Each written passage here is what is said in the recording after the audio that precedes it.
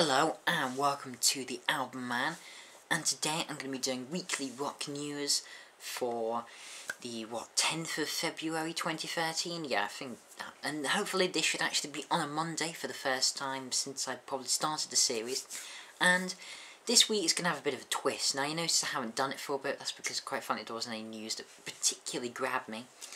And I'm going to add something to this to make this video, maybe a bit more substantial. So it's going to be weekly rock news, plus what I've been listening to over the last week. I hope some people might find that at all interesting. I don't know, tell me in the comments below. Anyway, so the first news, we're going to be talking about the drummer Ginger Baker. And this is because he has, firstly, he has been voted the craziest drummer in rock history by Esquire magazine. And to me, I know he certainly was a bit eccentric, and complete grumpy git by all accounts, but I really wouldn't say he can quite beat someone like, I don't know, Keith Moon. Keith Moon is the first person in recorded history to throw a television out of a hotel window. He also drove a car into a swimming pool and destroyed Pete Townshend's hearing permanently by blowing up a bloody drum kit. How much more rock and roll can you get than that? Ginger Baker, yeah, he certainly took a ton of drugs and raises polo horses or whatever, but I really wouldn't say he was the craziest drummer. But the next bit of thing about Ginger Baker is that apparently the producer Rick Rubin, who produced ZZ Top's Le Futura, fantastic album, he's producing currently, or one of his albums he's producing is the new Black Sabbath record, and he wanted Ginger Baker to actually be the drummer on this because of course Bill Ward's departure last year, so yeah, he wanted Ginger Baker on this album. But Iommi sort of shut him down, and he says, and I quote, "I thought bloody hell, I just couldn't see that." Yeah, I'm not sure that really would have gone. Personally, I'm quite happy with the choice of Brad Wilk. I think he's a competent drummer, a bit unusual. I wasn't quite expecting him, but I certainly think he'll do the job for the band, and very much looking forward to 13 or whatever they choose to call it. Okay, next up, we're going to be talking about the Grammys. Yes, the most irrelevant awards ceremony in music, well, certainly in my opinion. And I thought we'd at least talk about who won the hard rock / metal Grammy, and to be honest, it went to a deserved winner. And this was Halestorm with their fantastic track, Love Bites, So Do I, from last year's album, The Strange Case Of. Fantastic album, fantastic track. They do deserve it, even though I probably would have preferred to have seen Megadeth win with Whose Life Is It Anyway. Not that I think it's the better track, it's more that the Grammys just seem to be trolling Megadeth, and I feel a bit sorry for them. They seem to be in it every single year, and yet haven't won yet. So, I just like them to win for that reason. Yeah, that's pretty much it. Oh, I may as well say the best rock performance was Black Keys, shocker. Best rock song was Black Keys' Lonely Boy, and best rock album, El Camino. That came as a bloody surprise. As much as I disagree, I think the Black Keys are massively overrated. Yes, they're a talented couple of people, but really they're nothing that special in blues rock, and I don't know why they seem to be the face of blues rock at the moment. There's many better bands. And the best blues album went to Dr. John's Locked Down, which I can't say no, but I'll give it a listen. Okay, and the next news is about Guns N' Roses. So firstly, we have one of the guitarists, Bumblefoot. He has said that he doesn't want Guns N' Roses to release another album, but he still wants them to release new music. He wants them to release it track by track. He says, and I quote, "Personally, I don't want to do an album. I would like to just do a song. Let's just bite off a song and get a song out there, and then bite off another song and get that out there.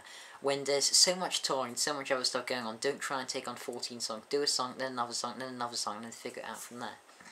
So basically, just saying that Guns N' Roses should just release singles on iTunes.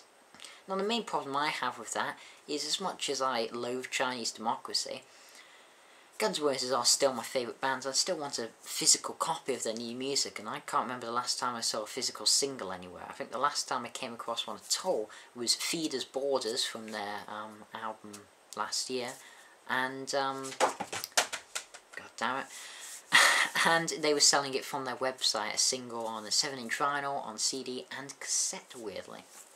But yeah, I found this a bit stupid. I think, in fact, it's really stupid. I mean, just, I hope they don't.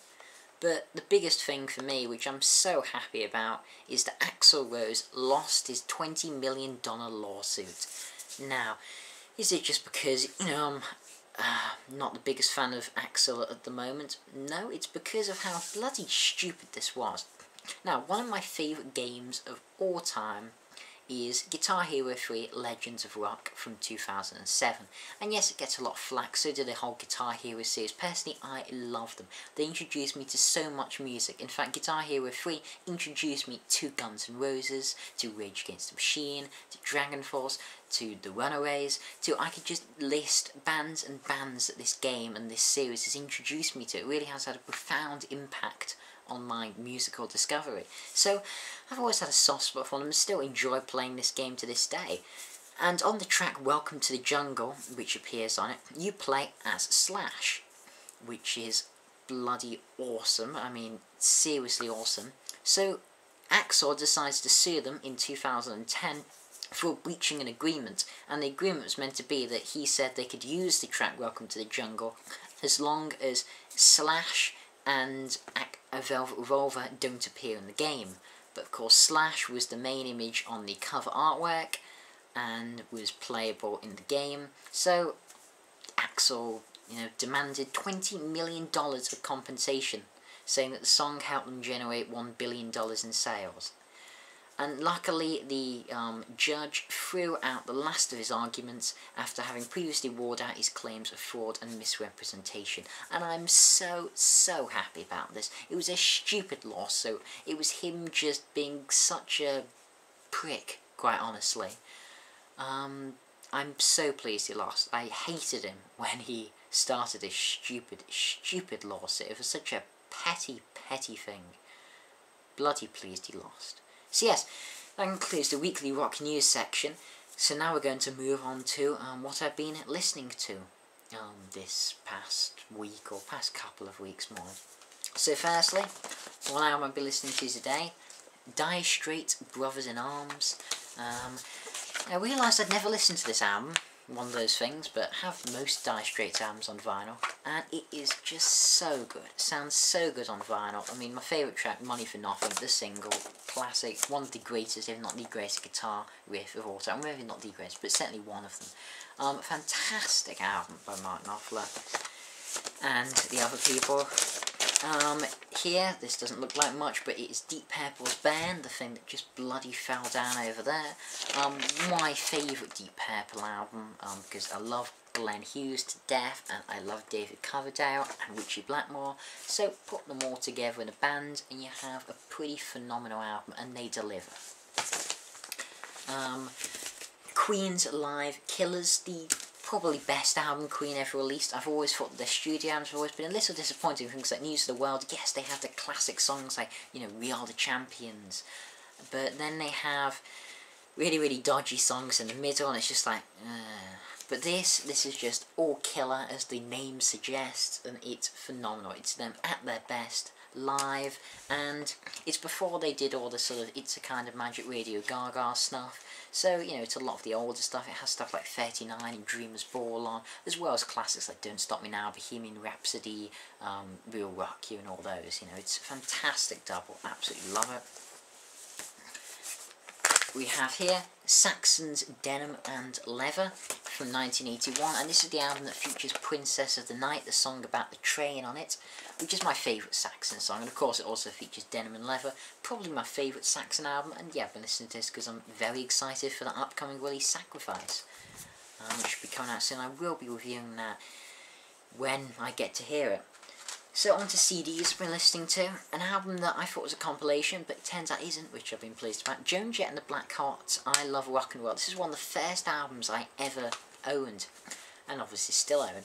And I always thought this was a compilation until literally last week, when I realised it was actually an album, because I was looking at the Runaways and stuff, because really need to get some of their stuff, love them to death. But Joan Jett always been my favourite member, and this title track, I Love Rock and Roll, yes it's a cover, but oh my god, it's just brilliant. It's in my top 100 favourite songs, I love it, and I love Joan Jett, it's a fantastic album. Definitely recommend checking it out if you like sort of female-fronted punk, really. Of course, did a review of this, been listening to Gary Moore live at Montreux 2010, because, well, it's been the anniversary of Gary Moore, yeah. Do check out my review of that if you haven't already, because not many people have, but I wasn't expecting big reviews on Gary Moore, I certainly did it to On the Great Man. Iron Maiden, yeah, the booklet's out, couldn't be bothered putting it back, but yes, this is the classic first Iron Maiden now, Paul Di'Anno on vocals, and Dennis Stratton on lead guitar, and that drummer who they now give loads of money to support, because I think he has some horrible illness. So yeah, but fantastic, and one of my, well, a lot of people say it's one of their favourite Maiden albums, and it is. I mean, it's in my top 100 albums, but I love Maiden a lot. I wouldn't say it's as good as Number of the Beast, or even, I'm a massive fan of Maiden's modern work, like Final Frontier and Matter of Life and Death, and Brave New World. That's my second favourite Maiden album, but this is certainly up there. It's certainly one of the best. Unlike Fear of the Dark, which went ahead, I was very disappointed by that. We're getting close to the end now. We have Marilyn Manson's Antichrist Superstar, and I honestly think this is probably the heaviest album I own. I picked this up for £1 in CX, said in my last CDs I bought recently, I think, or one of them not long ago. And yeah, I think this is the heaviest album I own. It was a lot heavier than I was expecting, kind of the back of Mechanical Animals and Hollywood, but it's good. I mean, most Marilyn Manson fans seem to say it's their best. I disagree. I'd say Hollywood is just breathtaking. It's my top 30 albums ever, I think. This, it's good. I need to give it a second listen though. I don't know, it just didn't grab me the first time. Another album that didn't grab me the first time, Coheed and Cambria 3, In Keeping Secrets of Silent Air. A lot of people say it's their best. I don't think it's as good as Good Apollo 4. I mean, that album is, again, breathtaking. But it's certainly a solid, strong album. Has some, you know, catchy tunes, but it's not as catchy as Good Apollo. Or even certain tracks from like the Afterman stuff, like Domino the Destitute. God, I love that track. I've been listening to that so much. Reviews of those two albums will be coming up very soon. But yeah, another one I really need to give a second listen to. I can see it definitely growing on me quite a bit. But I mean, yeah, the songs I really enjoyed. Blood Red Summer, the title track, the Campo Valorium trilogy thing. It's not a bad album at all. Really enjoyed it, but it's just not quite as good as I expected. And yet another album that is, oh god, I got this album so bloody long ago. Mastodon's Crack the Sky. My dad bought it for me as a surprise thing. He thought that I might like them. When I first put it on, I didn't like it. Second time I put it on, I didn't like it. It's become a ritual the last few years. I listen to it every year. So I thought for 2013 I'd give it that listen, and it clicked. It finally clicked with this band. I really enjoyed the album. I don't think it's the modern metal classic many people do, but it clicks. Songs like Oblivion, The Year, and The Last Baron, fantastic songs. And yeah, it's definitely growing on me. But the best album probably out of these I've been listening to has to be this. Judas Priest, Nostradamus. Wasn't sure what to expect from this. It's a double Judas Priest album. I mean, what? And it's a massive departure. It's very different to anything they've ever done. Usually Judas Priest's albums like Breaking the Law or Screaming for Vengeance, they have that sort of simplistic metal sound. I mean, the riff for the Breaking the Law, British Steel's the album, but the riff for Breaking the Law single from British Steel. I mean, it's, you know, not exactly a complicated riff, but, you know, they still play awesome solos. But this features synthesizers, well, guitar solos, so not heavily, but it has a bigger, grander sound to it, almost symphonic production, and it's a true concert. It's a proper concert about the life of Nostradamus, who I have been to the house of. I've always been interested in Nostradamus.